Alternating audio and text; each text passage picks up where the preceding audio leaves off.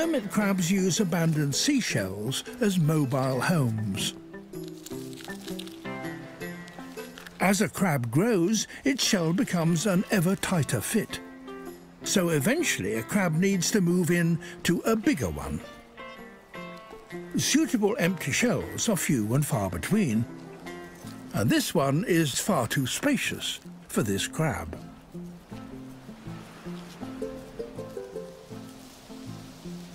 But instead of continuing its search, this small crab settles down to wait.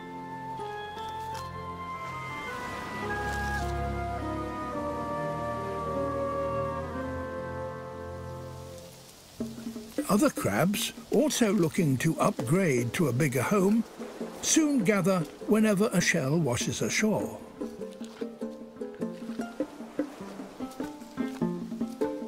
Unfortunately, the new shell is too big for them too. Despite that, the gathering crabs begin to measure each other up, and then they do something really rather extraordinary. They arrange themselves into an orderly queue. The biggest at the front, smallest at the back. They're lining up with one aim: to exchange properties. But none of the crabs can make a move because the chain is not yet complete. They're all waiting for the right-sized crab to come along. And this is it.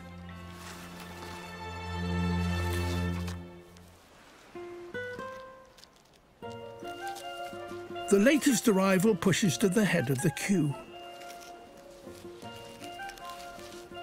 At first, the chain falls apart. As it reforms, the small crab finally makes its move and takes its place at the end of the line.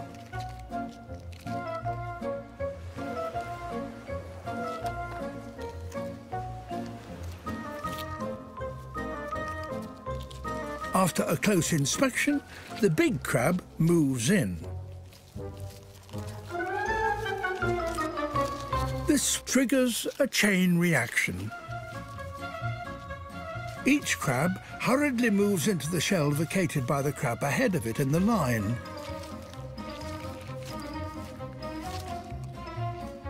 Just as the small crab attempts to move into its new home, a fresh arrival muscles in.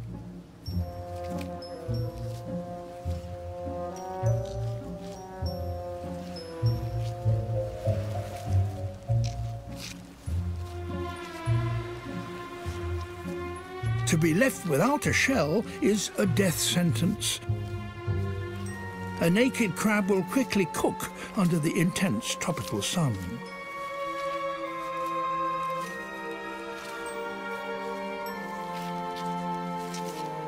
But after all the swapping, there is still one shell left.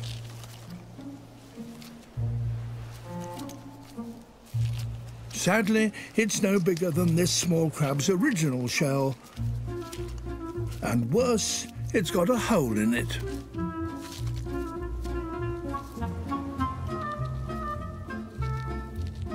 But even a bad shell is better than being homeless.